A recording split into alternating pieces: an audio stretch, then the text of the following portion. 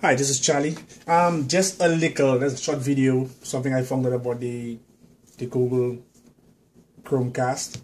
If you want to share your screen, because what happened is if you try to share your screen at this point in time, I don't know if later on they will change it. So if I was to go right now and share my screen, what's happening is you only share in one tab. So whatever tab you're in. So if I was to open another tab, you'll see nothing happen.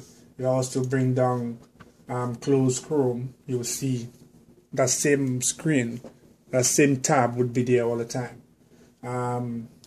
For you to change that, you're gonna need right now you're gonna stop casting, and when you click the little arrow here, right on top in the right hand corner, there's a little arrow here. You're gonna click Cast Entire Screen Experimental.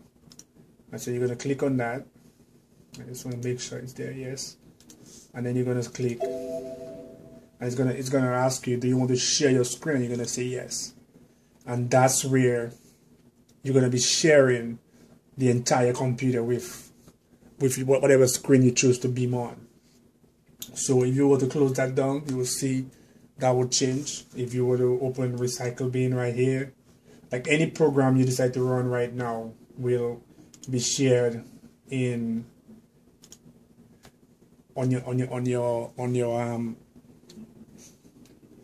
TV screen, whatever screen that's using. Well, your TV screen, it should be a TV screen. So if you were to open eBay, there you go. Anything that you decide to use, it will work. Again, where it is. Right up in the corner up here, you just click on Google Cast, and it will be right up in the right hand corner. There's a little arrow here, and it will drop down